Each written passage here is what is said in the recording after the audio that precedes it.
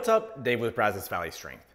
Today's video will hopefully be what should be a complete guide for everything that you could possibly want out of the safety squat bar. So I did ask this on Instagram. I posted I was making this video this week, and I got a lot of really good questions from you guys. So in the future, I'm gonna be trying to do that a little bit more because sometimes I don't know what I don't know. I'm going to cover the big things like handles up or down. That's one of the major questions with the safety squat bar.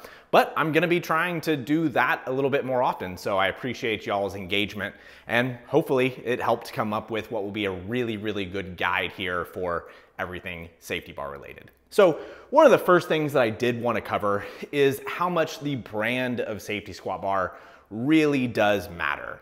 I've had a bunch of different bars over the years. I think the first safety squat bar I ever used was in a commercial gym. I had no idea what it was, but it was, small kind of thing. Horrible, never used it. The second bar I ever had was a Rogue safety squat bar. For those of you that have that bar, I think you're probably cringing already. It is a horrible, horrible experience using it. So as we can see right here, this is the Elite FTS safety squat bar. I think they call it the safety squat yoke or whatever, is safety squat bar.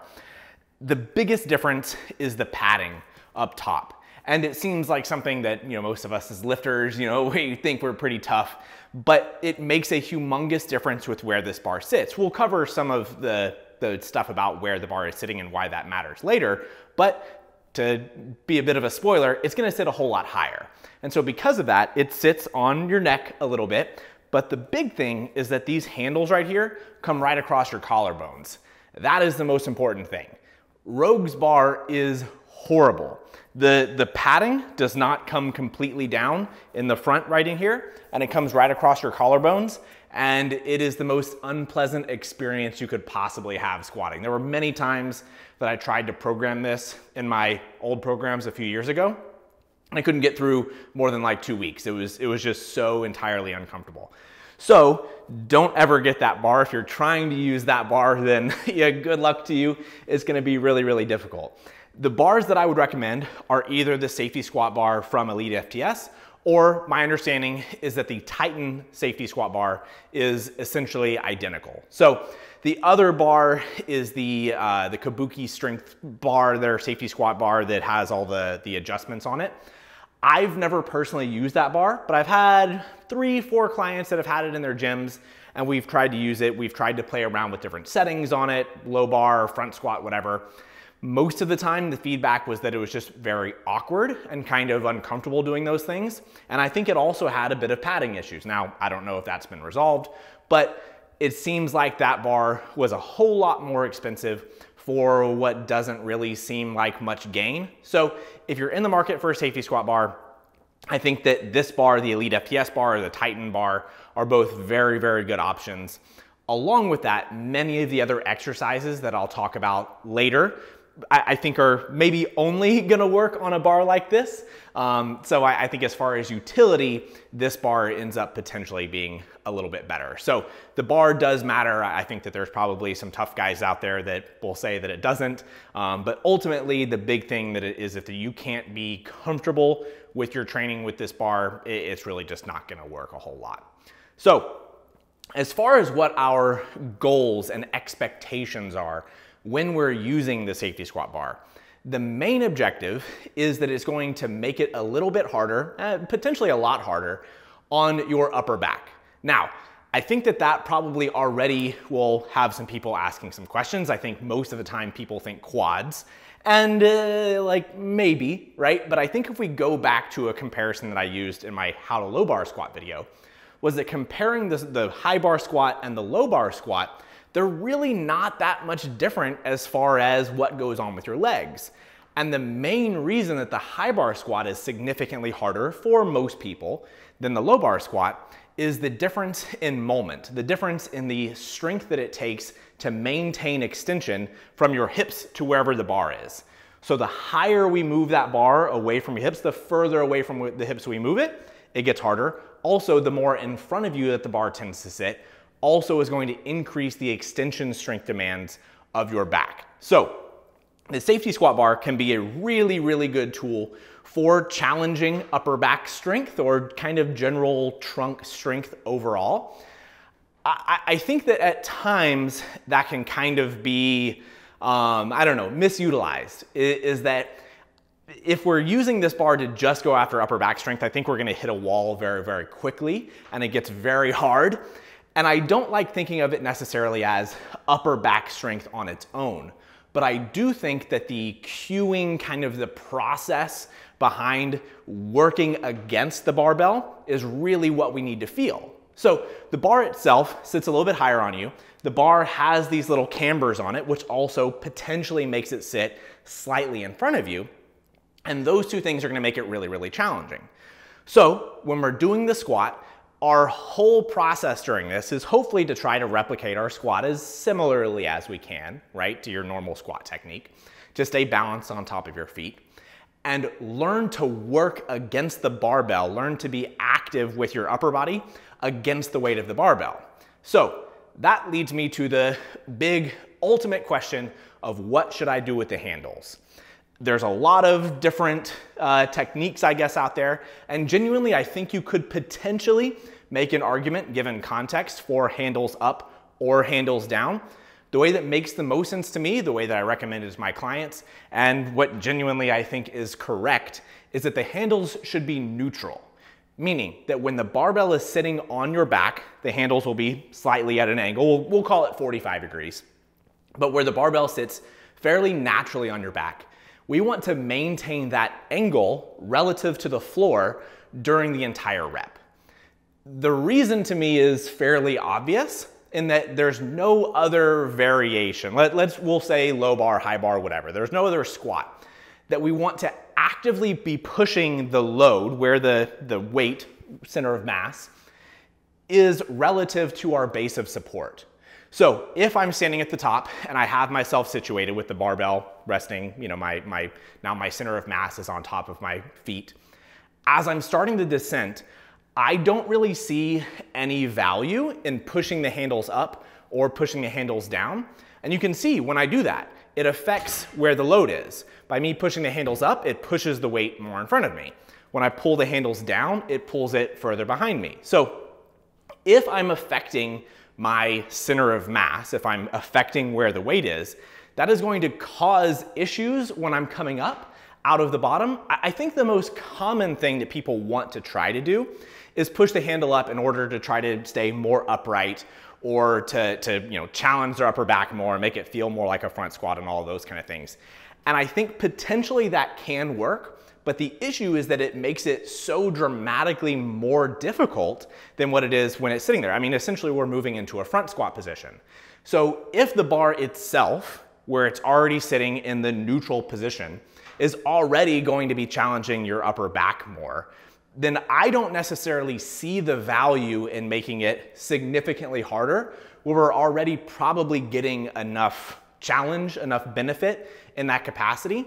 And potentially by leaving it alone and making it a little bit more balanced and neutral through the entire rep, we should be able to practice that and get a better carryover to our competition lifts, where we very much during the entire rep are trying to keep the weight over our feet, over our base of support. So the answer to handles up or down is that it should generally be neutral through the whole rep. And one of the things I said was that the bar should stay at its angle relative to the floor. So during your descent, your trunk angle will change. Your trunk angle will incline a little bit more. So for most people, that means a slight bit of upward pressure on the barbell to maintain its angle relative to the floor.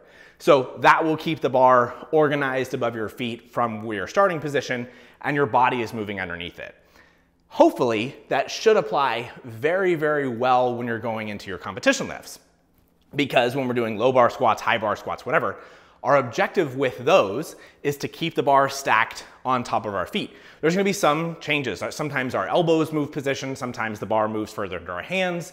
All of those kind of things that happen naturally when we're doing, we'll call it low bar squats, are essentially the same thing that we're trying to do with the safety squat bar, is those things are happening to keep the bar still on top of our foot while we're maintaining the integrity of our body beneath the bar.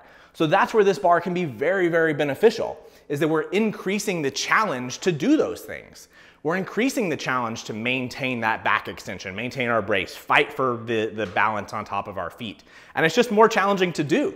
So I think that's where the safety squat bar really does have value, is that it's as any variation would be, something that hopefully draws attention to the correct details that we're going after really in any moment.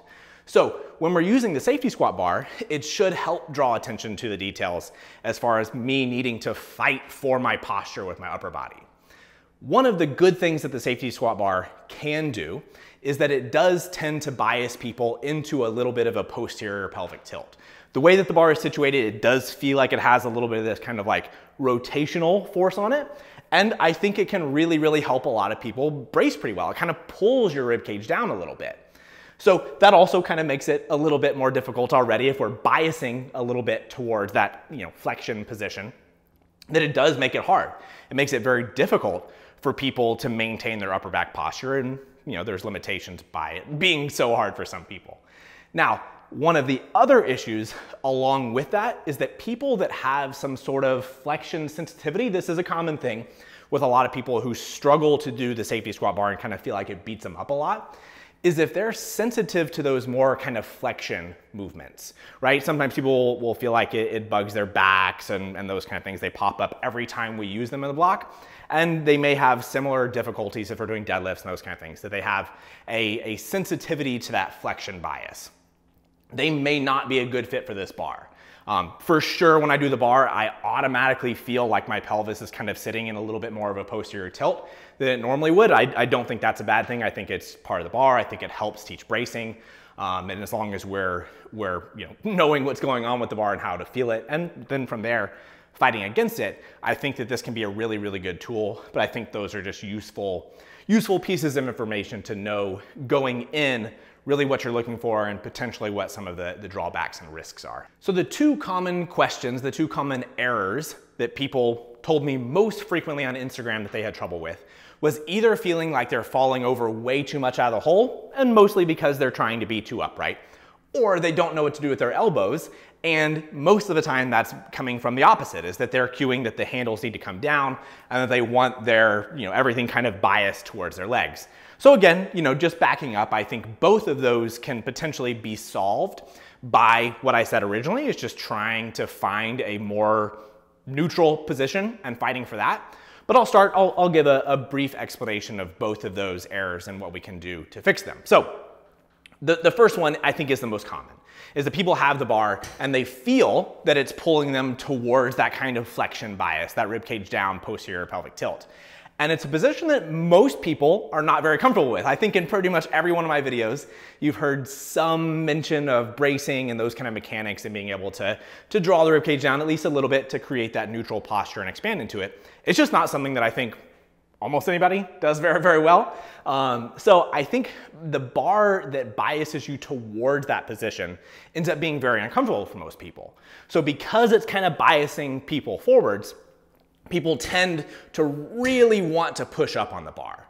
And so what that does is it does push people into a dramatically more extended position. And then from there, the bar is a little bit higher. The weight on the bar is a little bit higher, a little bit more out in front of them. We get down to the bottom and we can't maintain that position and everything comes rounding back over. It's like the most common way that I see people really having trouble with the safety squat bar. So it just goes back to the mechanics in general, that we should be trying to keep the bar neutral, but more so than that, that the bar is a tool to help learn all of the other mechanics below it, that I need to brace with my abdomen into my belt and create rigidity there, that I need to be working to maintain my upper back posture, not trying to fight to get into extension, but to fight to maintain the neutrality by fighting against the bar with my upper back. So that's probably the most common error, and I think it just comes from the starting point of people not really having a good understanding of what they're going for with squatting in general. So that's the biggest thing, right? To get the most out of this barbell, you really do have to have a good goal, a good process for what you're looking for with your squats overall. The other error, I think, is probably just cueing, or like we've found that by descending down, we can kind of reduce the load down at the bottom by really rounding our upper backs and putting our elbows on our legs. Really, that one's an easy fix. Just don't do that, right?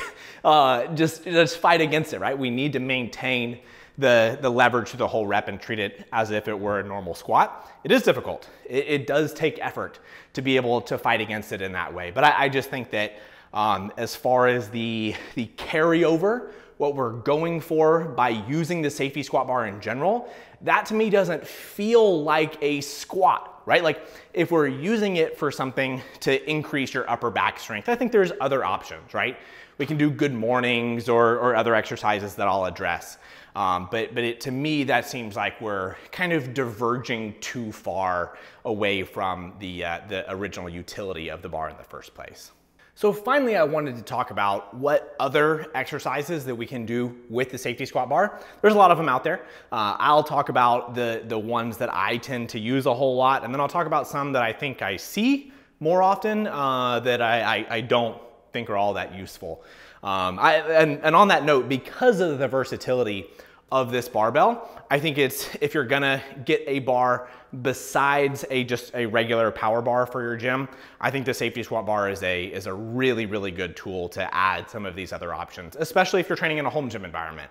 I talked about in my home gym video how having other options for hypertrophy kind of exercises and variety makes a really big difference. The safety squat bar is a affordable option that really does create a lot of other options. So one of the biggest things that the safety squat bar can potentially do for us is add more options for single leg work, kind of hypertrophy kind of work.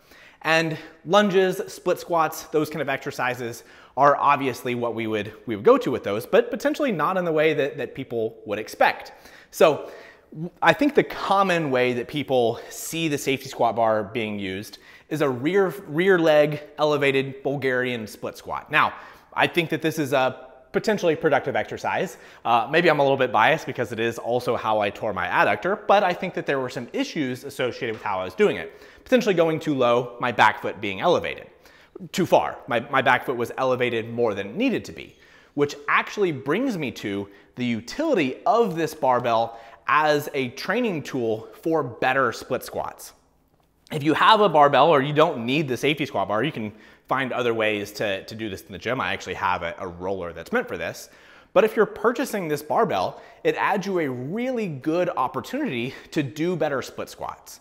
So what you can do with this barbell is you can rack it low in your rack. If you have like a combo rack or a rack that doesn't go all the way down, you can just put it on a deadlift jack. That also works pretty well too.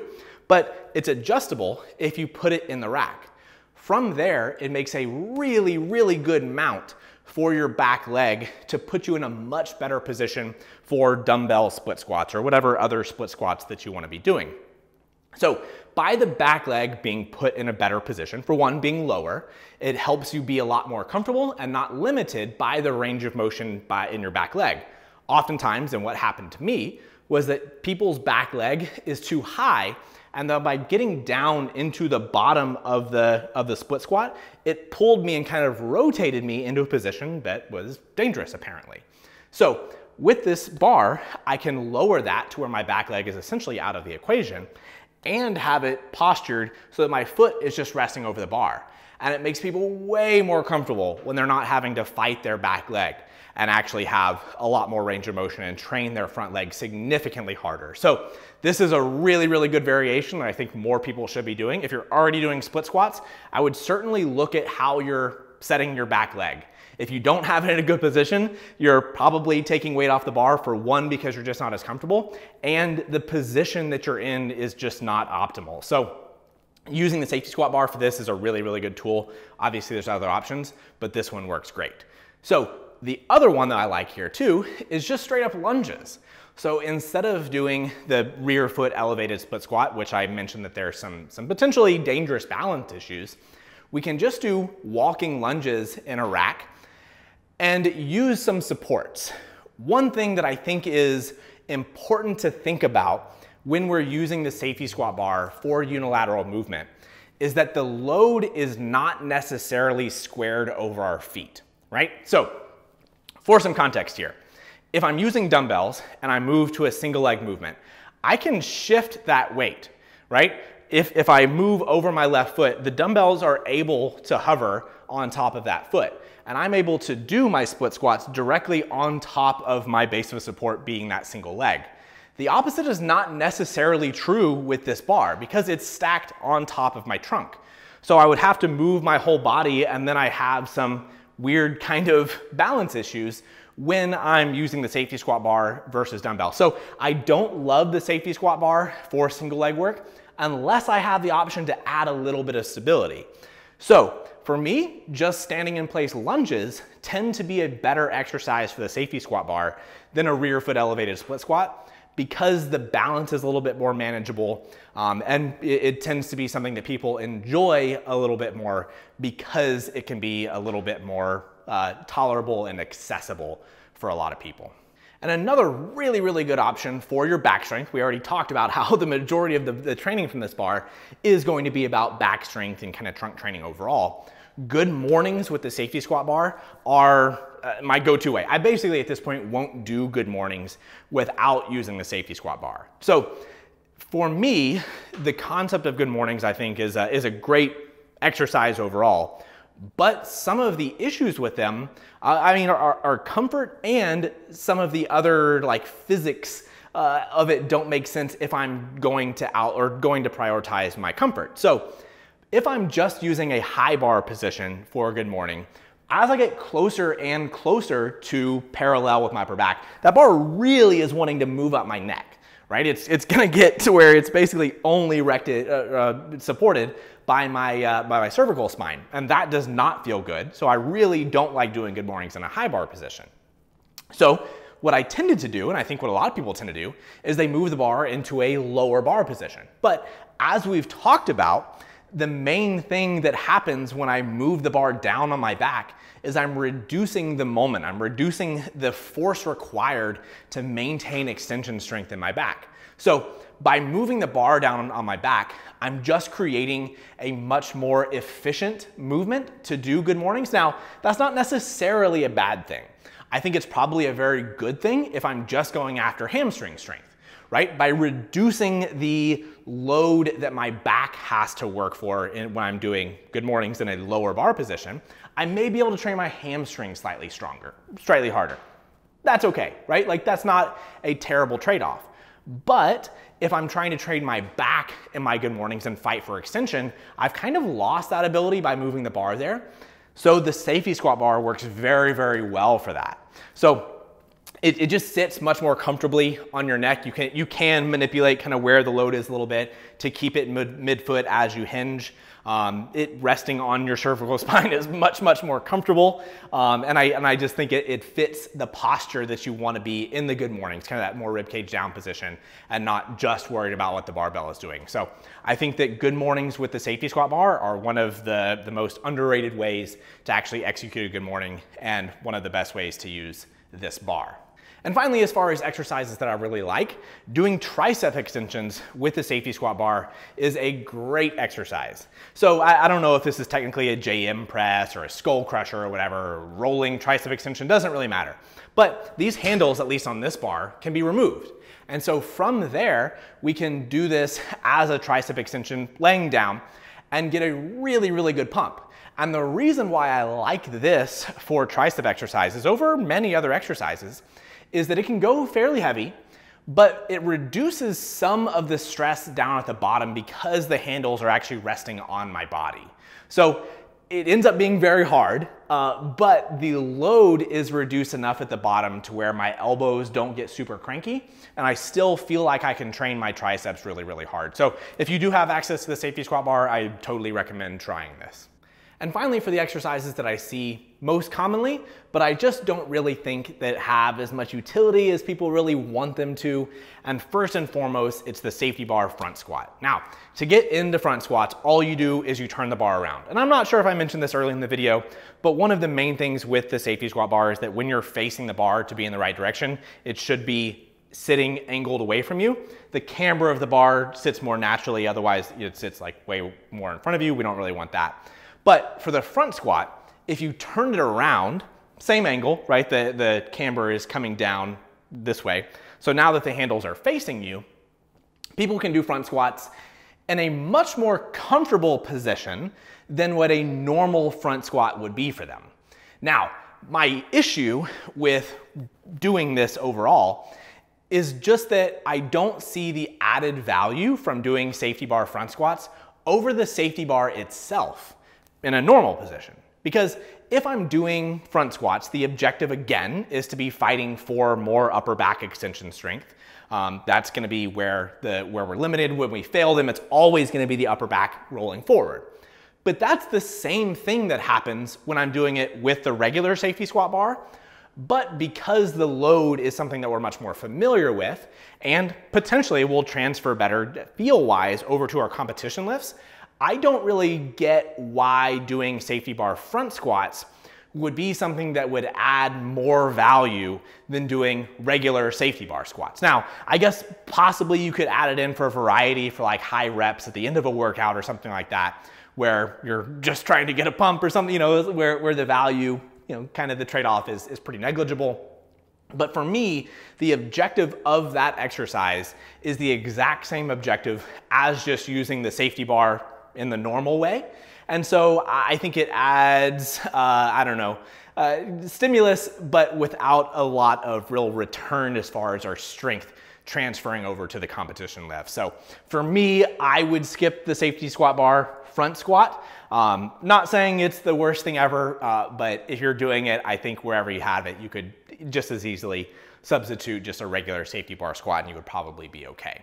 And finally, the last one that, that I think is probably one of the most ego lifts there is the safety bar Hatfield squat. So with the Hatfield squat, you would set up a bar or little pins to support. And then from there, you do a full squat with your hands helping you. I don't know what the objective is for this one overall. I think a lot of times people do it, they say that they're overloading their squat. They're trying to, I mean, essentially that, right? Like upper back, legs, whatever. But that concept overall, I think is something that is significantly overrated. You know, if you're overloading your squat, your muscles can only produce the force that they can produce. So putting more weight on the bar doesn't provide a stimulus when you're using your hands to support yourself on the way up. So your quads, your upper back, all of that are getting the same stimulus as if you were to, you know, do normal reps, and, you know, potentially the pattern is different. And for me also the fatigue that I've tried them before just as an experiment, and the concept of me putting on significantly more weight than I could do for whatever rep range without adding a lot of value, it just seems to add way more fatigue than it actually adds stimulus. Let's say I was doing like hard sets of 5. We'll make up something. I'm gonna do 3 sets of 5 at an 8 RPE. Something that's very, very difficult. But instead I want to do 3 sets of 5 Hatfield squats at an 8 RPE. I would struggle to understand why the Hatfield squat would provide more stimulus than what a regular squat would in that pattern, especially since if I'm doing 1 rep, I'm using my hands not as much, and I progressively am using more and more hands, then I'm just doing reps, many more reps that are significantly closer and closer to failure. That just doesn't really seem like something that is the most productive way to really provide a strength stimulus. So if you're doing Hatfield squats with the safety squat bar, I would just say you could find a better option. So hopefully we covered everything there is to know about the safety squat bar. If I did miss anything, go ahead and put it in the comments, and hopefully I'll get back to you on that. If you like this video, give me a thumbs up. I also now have more of my affiliate links, SBD, my pre-workout that I use, all of those will be in the description of this video and all the other videos. Also, the apparel for Brazos Valley Strength is in that as well. So if you like these videos and you like the content overall, stuff that you purchase from there does support me directly. So that is the best way to give back. But if you like the video, give it a thumbs up, subscribe to the channel, and we'll see you next time.